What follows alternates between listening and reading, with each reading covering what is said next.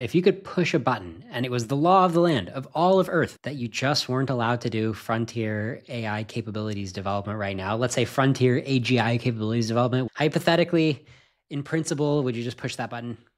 Yeah, if you can do it, there's a bunch of problems. But like I say, if it's a magic thing that gets you like an international treaty with proper enforcement that actually works and a well-defined, unpausing criterion that makes sense, God, people are a problem. Anytime you try to actually do any big policy thing, people grab hold of it and twist it, and they only have to twist it a little bit before it's useless or actively making things worse. And this is somewhere that I don't feel particularly hopeful. I think it would be good if we could do it. And I think everyone should acknowledge that, at least. Yes, it's important to start the conversation at, in principle, if humans didn't screw it up, what would be the ideal?